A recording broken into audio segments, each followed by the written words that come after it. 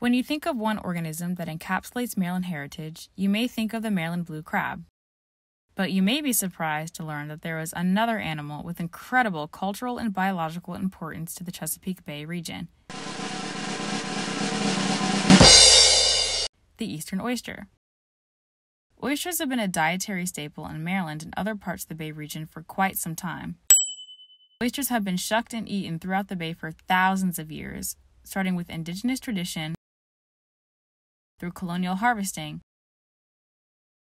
into the booming Baltimore canning industry in the 1820s, and they continue to be a culinary delicacy today.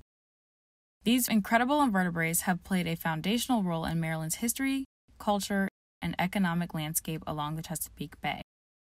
Perhaps more importantly, they are an essential part of Chesapeake Bay's ecosystem. Oysters are a keystone species in the Chesapeake Bay. That's a fancy way of saying they're a species that play a key role in maintaining a healthy ecosystem. One reason they are so essential is because oysters work as ecosystem engineers through the creation of reef habitats that are used by other species, which in turn helps increase biodiversity. Another reason is that oysters are filter feeders. This means that they pump water across their gills, removing and eating microscopic plants called phytoplankton suspended in water. Oysters can also remove sediment from the water through this method of feeding, which helps clean the water and increase water clarity, a big issue that Chesapeake Bay is battling right now.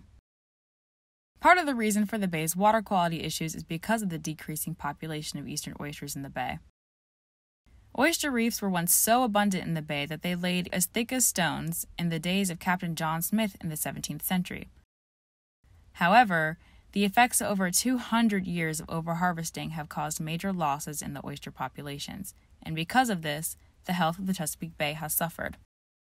Without our native oyster reefs, the Bay loses an important filter feeder that helps clean the water, and critters under the surface lose important sources of shelter and food.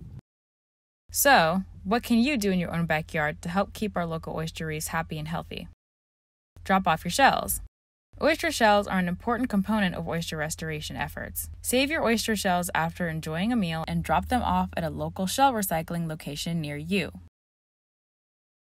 Participate in oyster gardening. If you live closer to the Chesapeake Bay or a coastal body of water, you may be able to help raise oysters for reef restoration.